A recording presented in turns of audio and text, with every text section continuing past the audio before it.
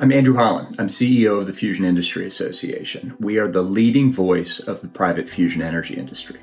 We have 43 members located around the world and nearly 100 affiliate members, all of whom are working to commercialize fusion energy at a speed that is relevant to the challenges that we face on energy. So every year, the FIA puts out a report on the state of the fusion energy industry. We do this by asking all of the fusion energy companies around the world certain questions.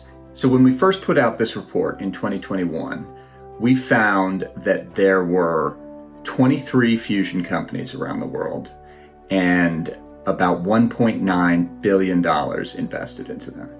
Now, fast forward to the fifth report that we've put out, and we are now up to $9.75 billion, nearly $10 billion in private investment, and 53 companies around the world working on this at speed. Of the 53 companies around the world, you can see certain geographic locations. The United States is the leading country for the private fusion industry, with 29 companies based in the US. We broke it down even state by state, and we saw that there's 10 companies based in California and leading hubs in places like Washington State, Wisconsin, and Colorado as well. It's really interesting to see these hubs emerge.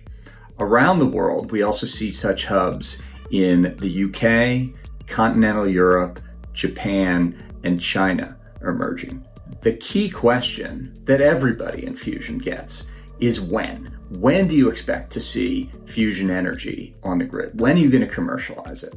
When we ask, when do you expect to see fusion energy on the grid? Overwhelmingly, the response is the 2030s or before, with most companies saying the first half of the 2030s.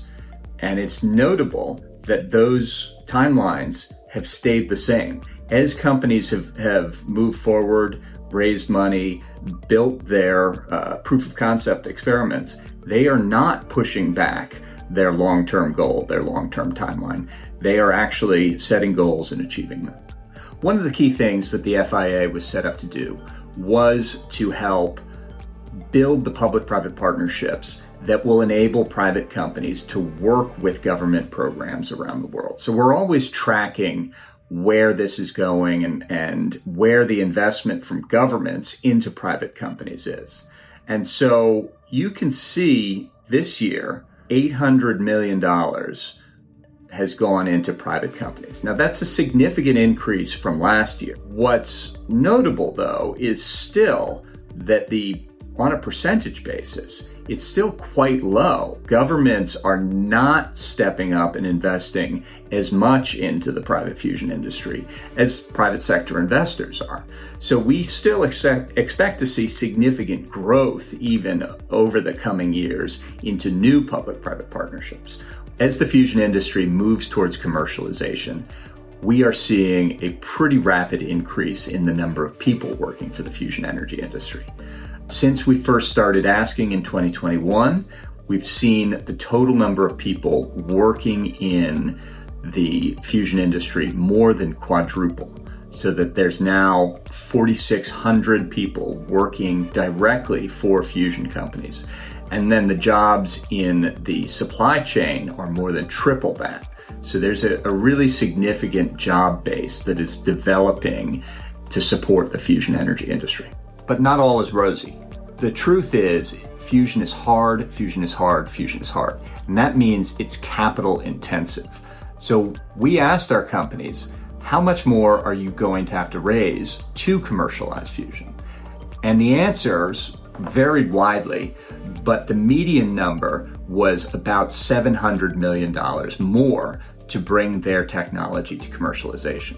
What I think is most exciting about this report is that we are seeing a real maturing of the industry. And by that I mean we're not just seeing long-term deep tech California investors. We're starting to also see sovereign wealth funds, strategic investors, and even more of the sort of classic Wall Street or City of London type investors come in. And that means that people are seeing fusion as a lower risk investment, something that becomes closer to an infrastructure investment. There is an understanding, I think, that people know that fusion is becoming inevitable. Fusion is the thing that will really solve a lot of energy challenges, and investors are coming to understand that. Governments are coming to understand that and drive even further public-private partnerships and direct investments into the companies. So it is really an exciting time. We have to capitalize on this momentum and drive further towards commercializing fusion energy.